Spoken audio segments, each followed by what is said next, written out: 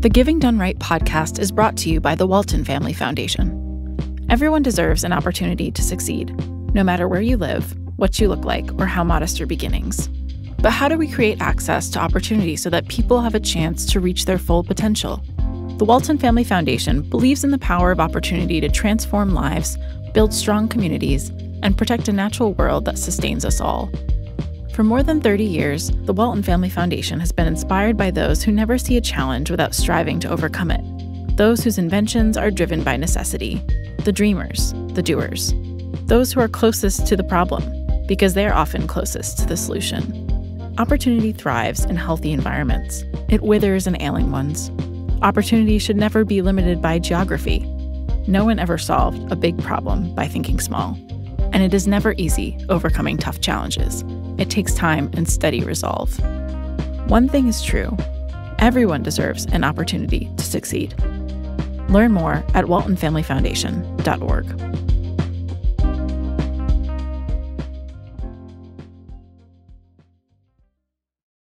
We all know, I think, that we need the arts in order to move through space and time, to understand who we are as a society.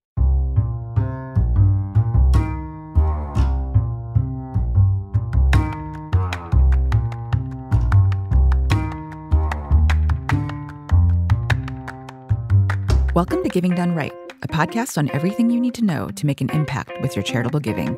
I'm Grace Nicolette. And I'm Phil Buchanan.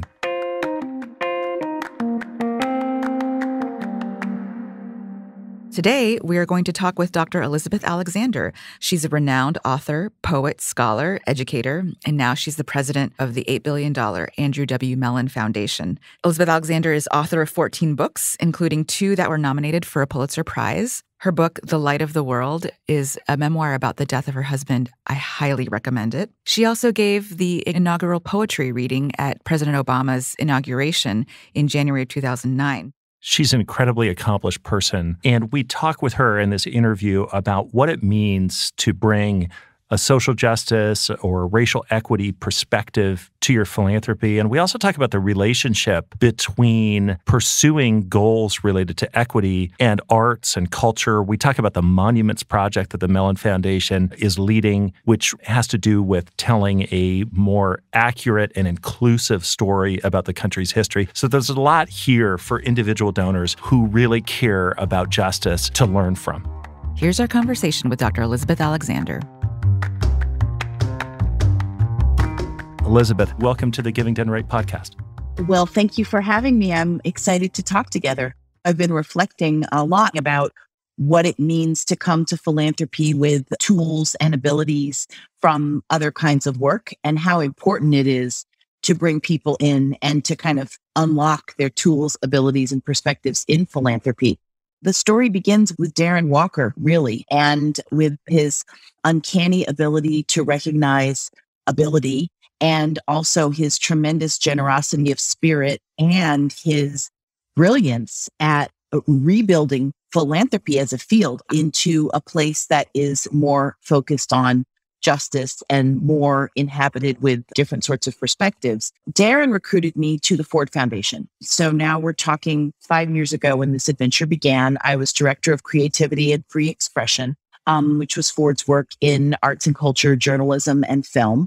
And it was diving into the deep end. At first, I literally was like, why are you calling me? What is it that you think I bring to this work? Not in a falsely modest way, but in a literally like, I don't understand what philanthropy is, and I don't understand what you think it takes to be good at it. And what he said that I really value is, he said, in chairing an African American Studies department, you are running an under-resourced, complex organization.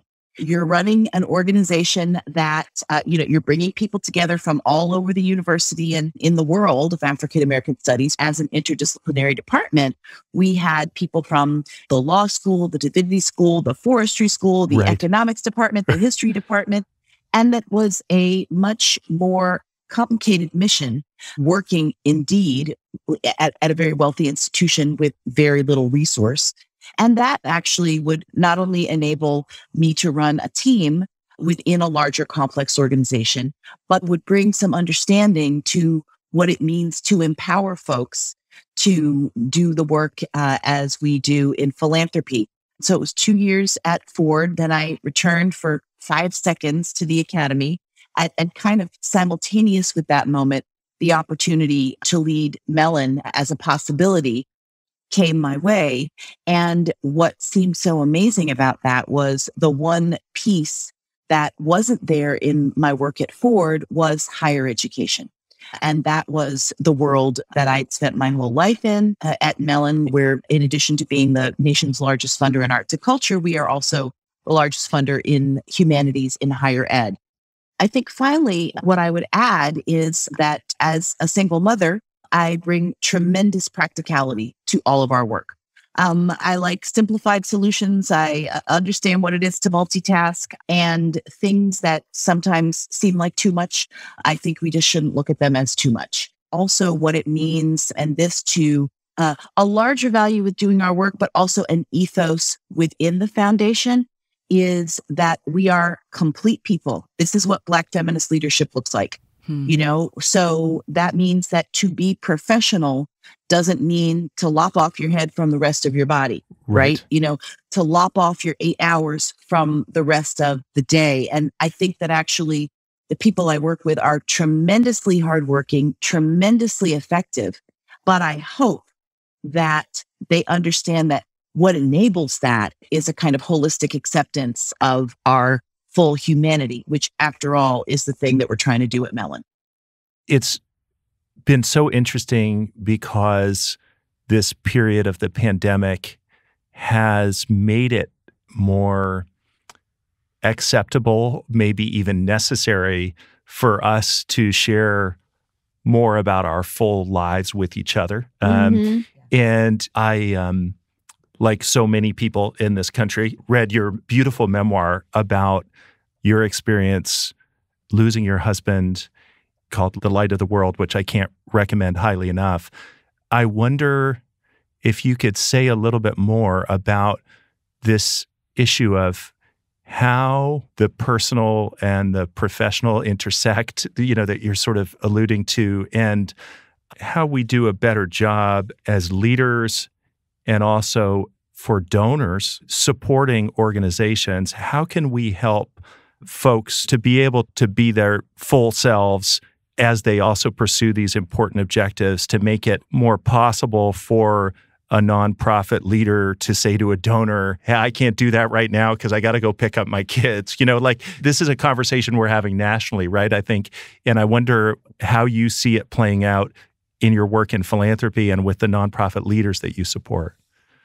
Well, I'll answer that kind of very broadly. I think from a life's work and a life, I have brought to philanthropy an absolutely consistent orientation towards justice. That's what I come out of in my family, from people who always taught me that it's important to share whatever resources or advantages you have, that learning and critical thinking and helping people to do that so that they can be further empowered is the sacred work and crucial work, that we continue to be in a fight for full human rights. So that's why the mission of bringing diverse creativity and thinking and deep knowledge to more people, I actually truly believe is a solution among many solutions. And anyway, that's what I know how to do.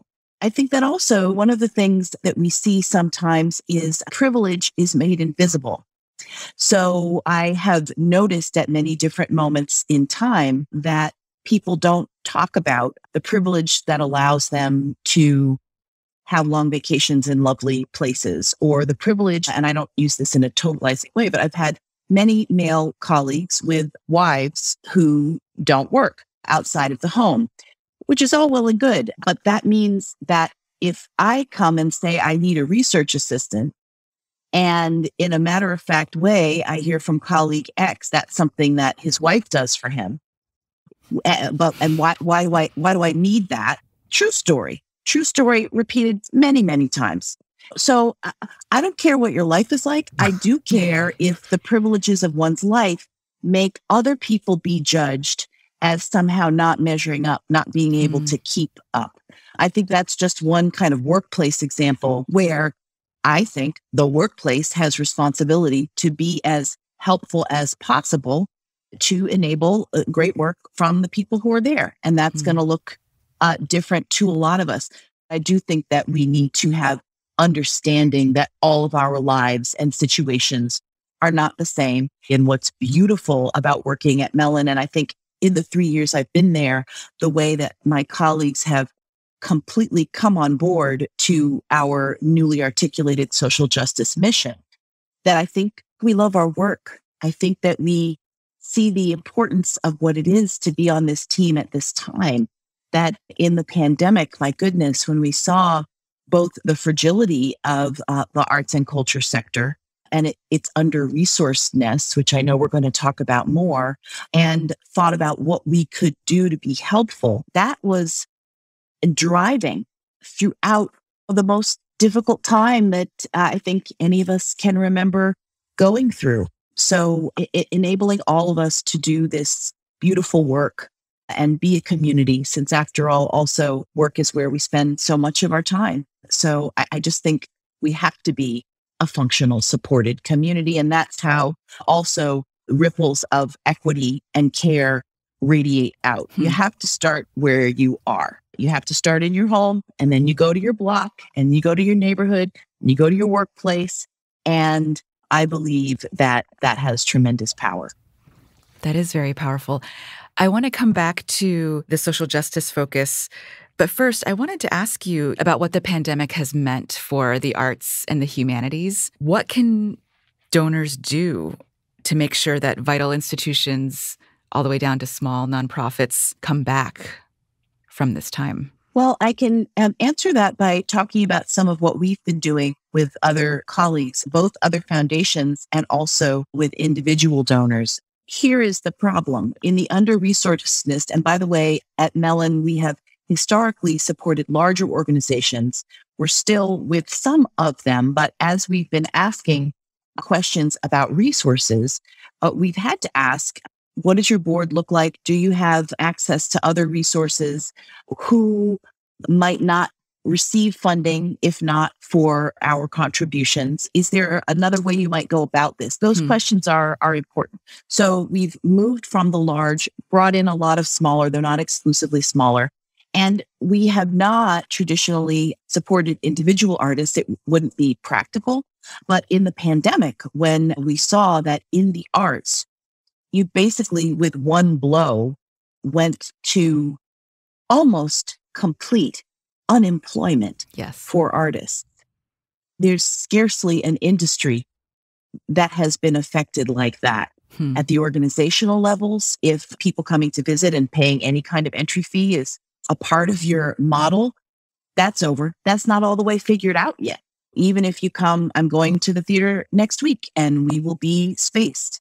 So that means however many less people paying for a ticket. That if you think also about all of the artists who are performers, with that, I also include writers who read their work. And I just looked at my writer friends as the gigs just evaporated.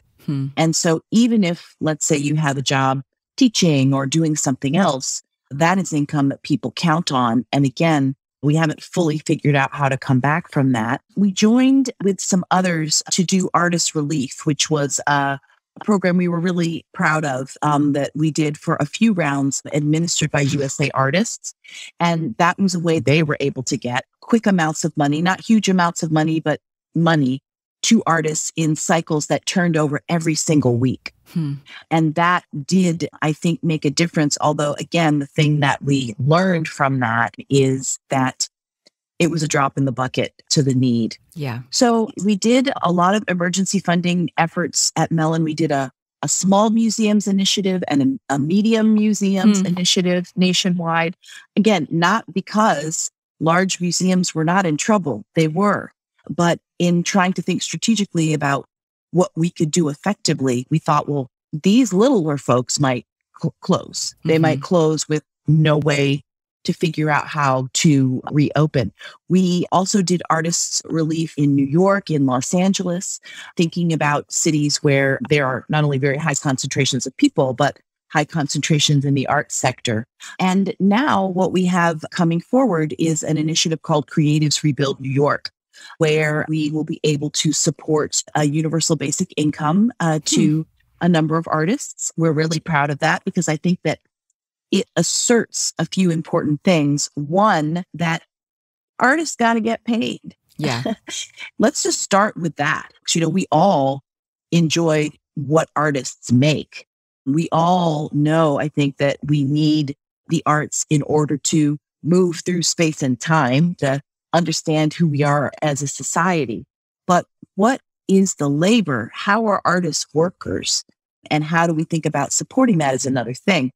So let's say I'm a donor who has identified that I would like to give to the arts and the humanities. There's sort of a range of options I could choose, as you mentioned, large institutions all the way down to individual artists. Where should folks go to find artists or organizations that are really moving the needle? How would you advise individual donors to get started? So, seriously, the first thing I would say is let's talk. Because I think tremendous colleagues, this is what we do all day long. And as I said, again, being national funders and having tremendous staff expertise, people with lifetimes of experience in the arts, all day long, we're looking, hunting, saying yes, saying no. And so I think to engage with individual donors about questions like, are you a place-based thinker?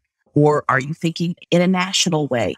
Do you see something particular in the place where you are, which I think is where all great thinking starts? Is there a genre about which you have particular knowledge? Sometimes people have particular devotions or knowledges. We just supported with the Ford Foundation some beautiful work for artists with disabilities.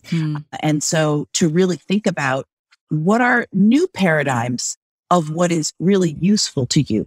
Let me not assume I know what it takes for you to do your work. I wanted to dive a little bit deeper. I know that within arts and humanities, some donors, obviously the arts can be viewed as upstream from culture, down. There's a lot of ways to look at it, but I know that some donors see value in really influencing the culture at large. And I've been very interested in the Monuments Project at Mellon.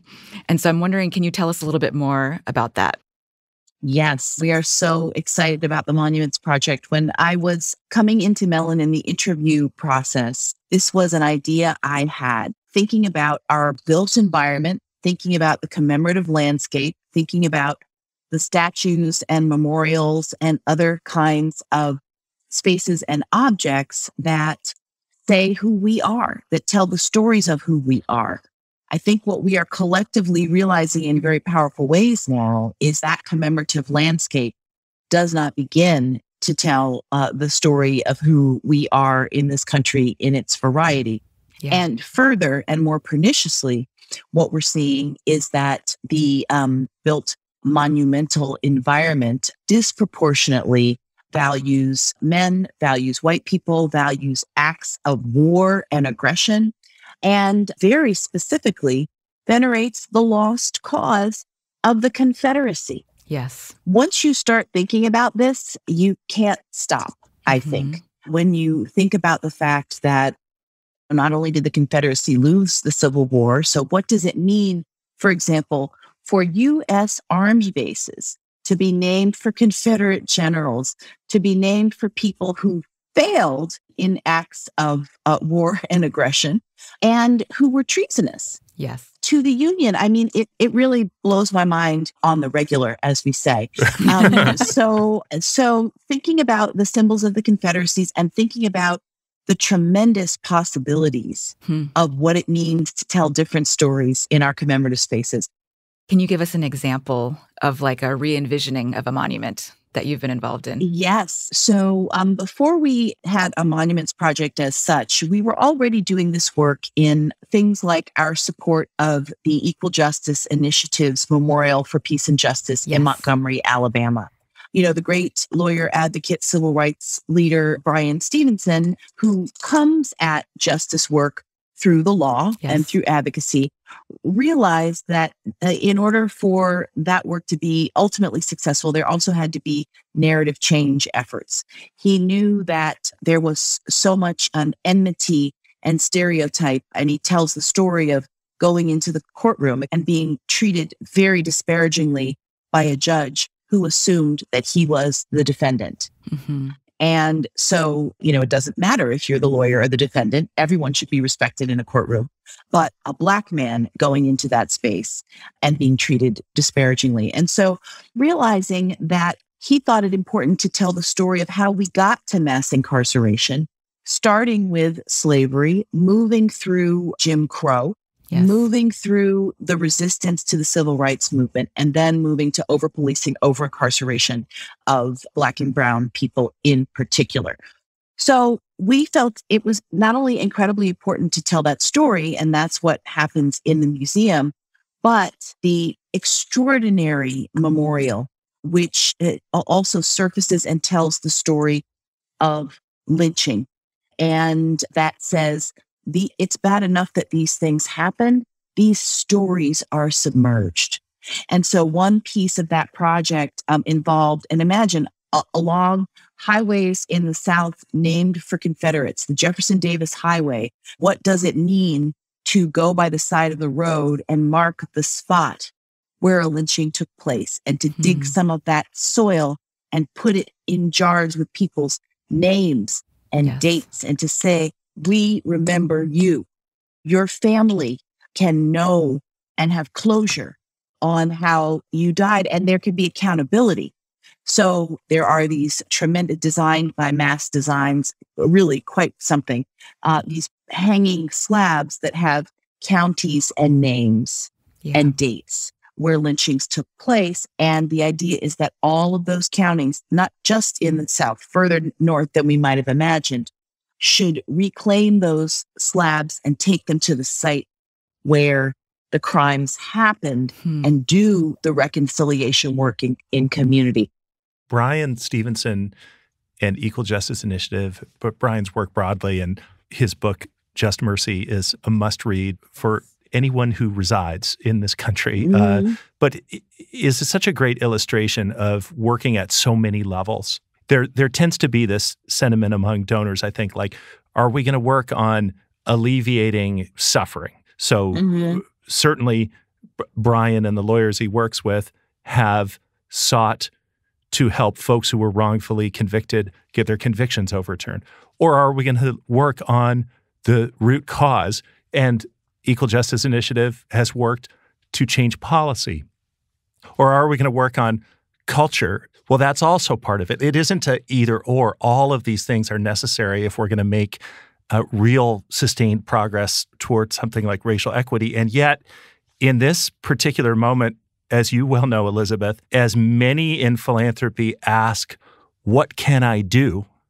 And we saw an outpouring of commitments at a level that we hadn't previously seen, sadly, related to racial equity a year ago, post the murder of George Floyd and everything that created in terms of the national conversation.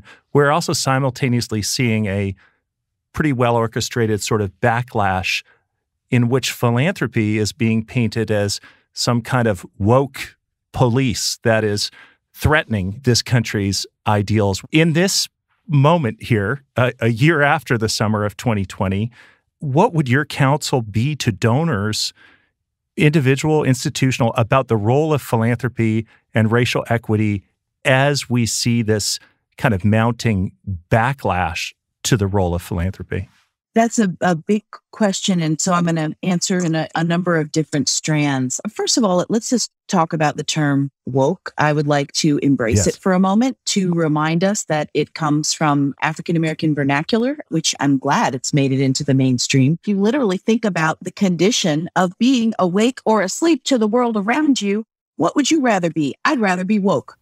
I'd rather have my eyes open to the world around me. And that's the exhilaration of being an alive, thinking person. Yes. Is that also our ideas are constantly building, changing, being challenged, evolving. There's some beautiful work that we're supporting that's being done by a group in Philadelphia called the Monuments Lab that's going to really give us some sharp numbers about how many statues of whom and how many places named for, et cetera, et cetera. So when you look at marked commemorative images or sites, less than 2% of them are of African Americans. Less than 0.5% of them are of Latinx people.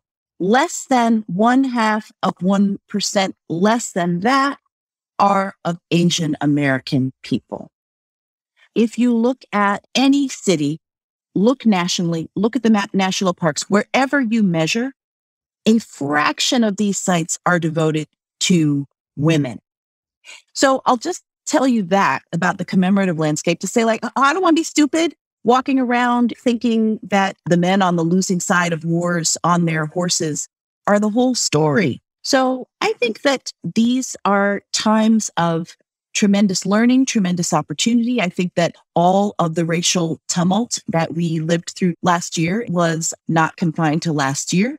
It has roots as old as the country. We are continuing to deal with it moving forward. And I feel like, I will work all my days, really, to bring more stories, which is to say more lives.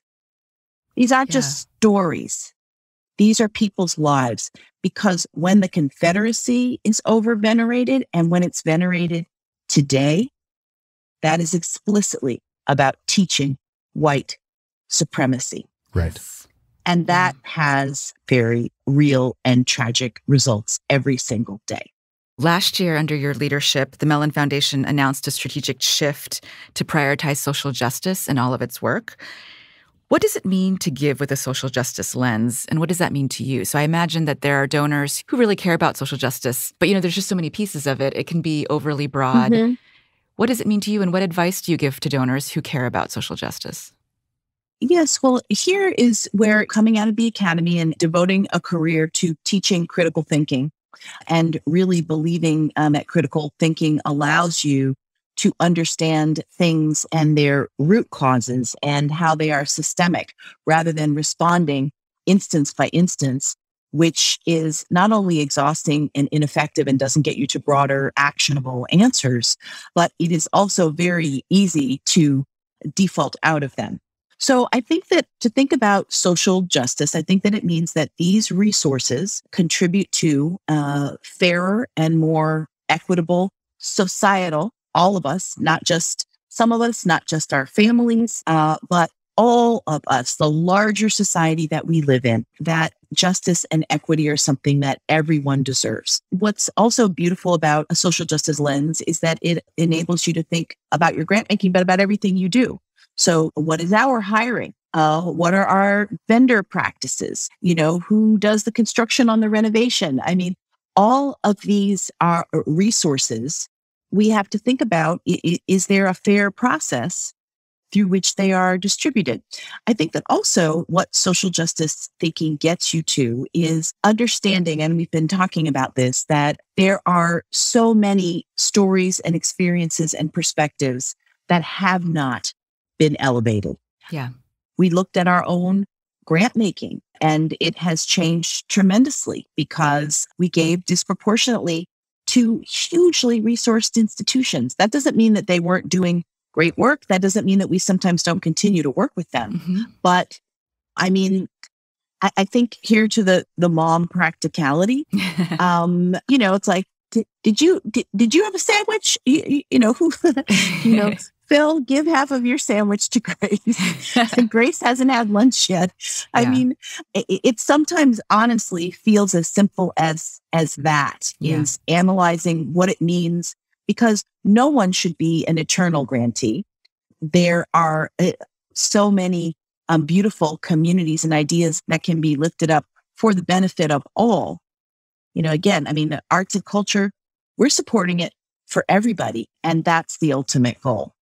So each episode, we ask each guest the question, giving done right to you is about fill in the blank.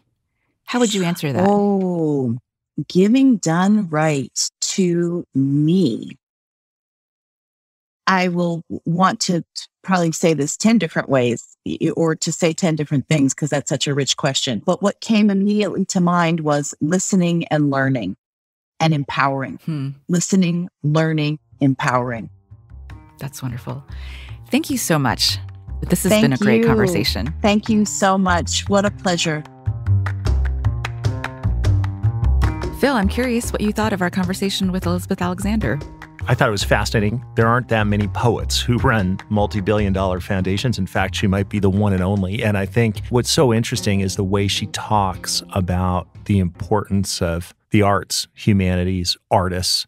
She obviously recounted the toll that the pandemic took, the work that needed to be done to make sure that folks could just survive, right? And these are people for whom this is their job, this is their livelihood, but also they're enriching our lives and our communities. And I really think that the arts can almost be trivialized sometimes when people talk about their philanthropy, but Elizabeth helps us understand just how fundamental the arts are. Right. The arts and humanities are not extracurricular to a healthy democracy. I'm also just struck by that combination of arts and humanities and their social justice focus that they pivoted to in the last year. And, even in her description of Bryan Stevenson's Equal Justice Initiative monument in Montgomery, it's fascinating how arts projects often get at so many different levels, right? You have the policy level, you have the reconciliation, you have the historical, you even have the spiritual. When you're talking about the arts, you may actually be addressing all these different levels at the same time in the same project, and that's incredibly powerful. Yeah, because we've got to change hearts and minds ultimately, right? And that's about what you see, what you learn about the history. And also, I think it was interesting to hear her reflection on the way in which the foundation looked at, well, who are we supporting? And is this consistent with our values? And I think every donor can do that, right? There is a tendency, particularly in the early days of one's philanthropy, to just respond to what's in front of you, what you know, what your family's connected to. But that interrogation of yourself and your philanthropy to say, hey, is this consistent with what I believe about equity and opportunity, or am I actually potentially just exacerbating inequities with my philanthropy? So important to do that analysis. So Phil, where can people go for more information about effective giving? Well, they can definitely go to our website, gracecep.org or givingdoneright.org for all the podcast episodes and show notes. You can find us on Twitter. I'm at Grace Nicolette, and Phil is at Phil X. Buchanan. You can send us a note with any suggestions or comments at gdrpodcast@cep.org. I want to thank our sponsors, as always, the Walton Family Foundation and the National Philanthropic Trust. And if you like the show, please leave us a review on Apple Podcasts. It really helps.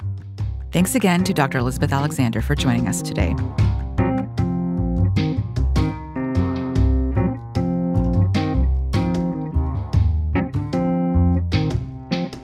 Giving Done Right is a production of the Center for Effective Philanthropy. It's hosted by me, Grace Nicolette, and Phil Buchanan.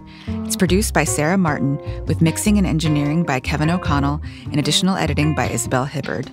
Our theme song is from Blue Dot Sessions, and original podcast artwork is by Jay Kuska. A special thanks to our colleagues Molly Heidemann, Say Darling, Naomi Rafal for their research, writing, and logistical support.